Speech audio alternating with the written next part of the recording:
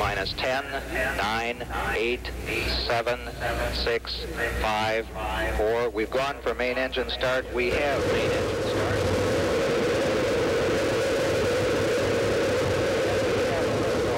Liftoff of America's first space shuttle. And the shuttle has cleared the tower. Wow.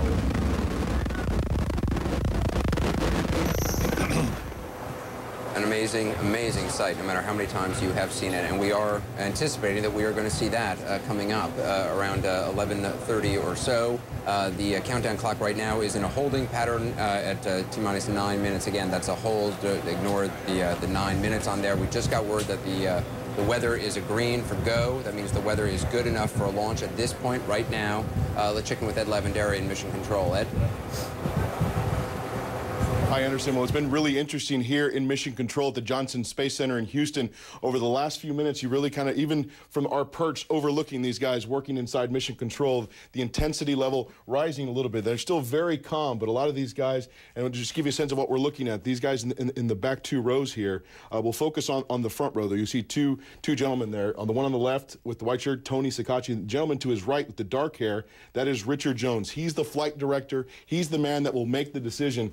They've been standing up the last few minutes, a lot of consulting going on.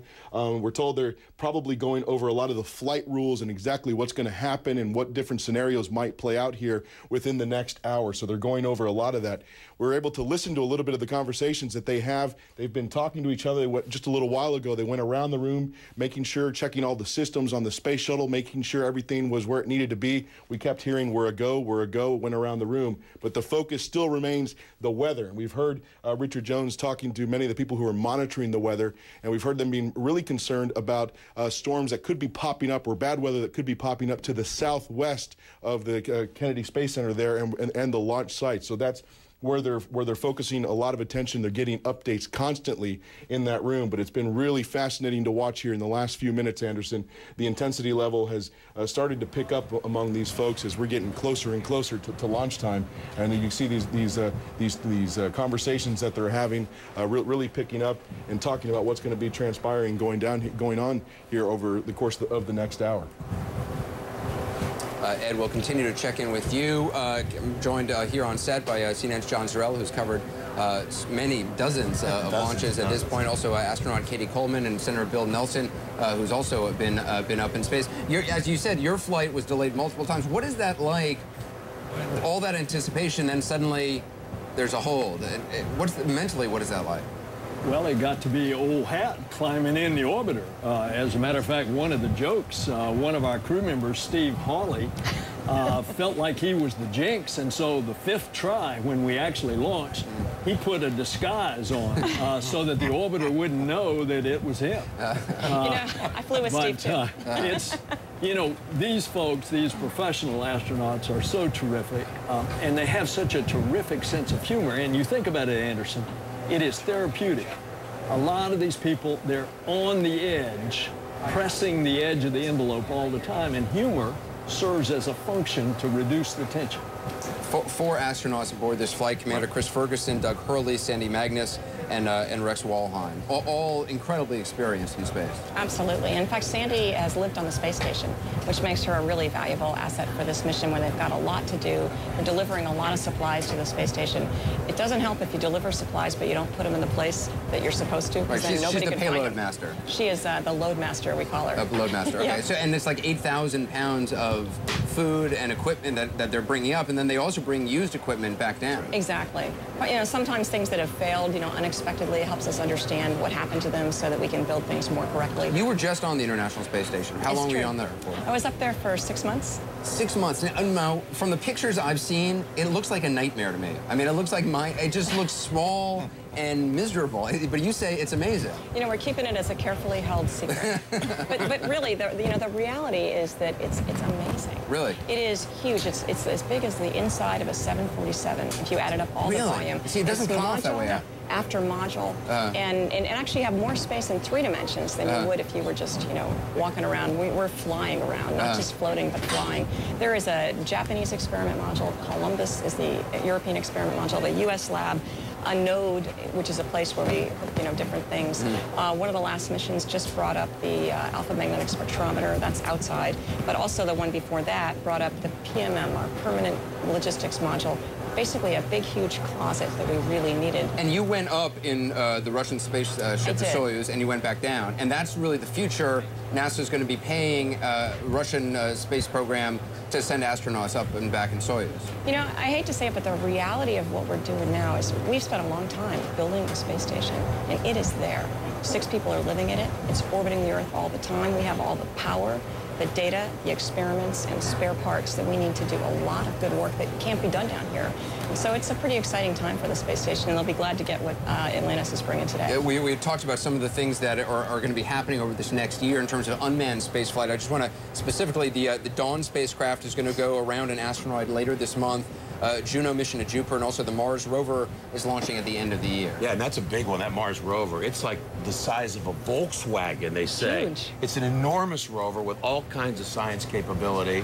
It makes the old Pathfinder, which was about this big, really just dwarfs those. Do you worry, Senator Nelson, as someone who represents Florida, and obviously there's huge economic impact to the people in Florida of this program continuing, that without a clear, the mission is Mars, but without the technology at this point, without the ability at this point to get to Mars, that Congress will continue to kind of defund space programs?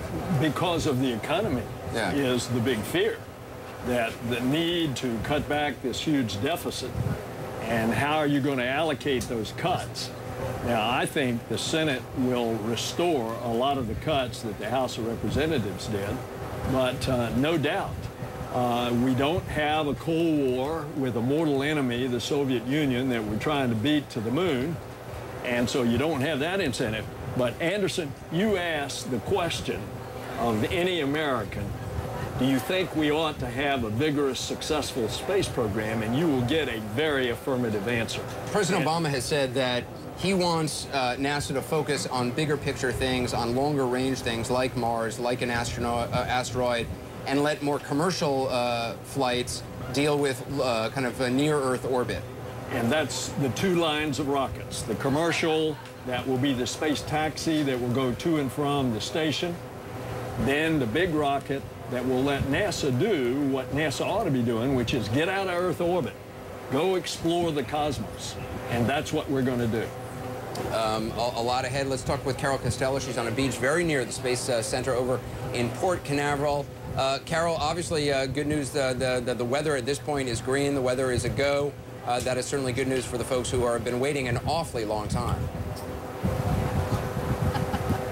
Anderson, they have been waiting an awfully long time. They've come from far and wide, from all over the country. I met some people here from New Zealand and Australia who came here to Port Canaveral just to see this last shuttle launch. Let's talk to some of my friends from Canada. This is Steve and his son Adam. You've been here since 1 a.m. Eastern this morning. Oh my goodness, why? I just couldn't miss the last shuttle launch. I've wanted to see one for years, and this is the end of an era, and I just couldn't miss it. Why didn't you come before? Oh, family, work.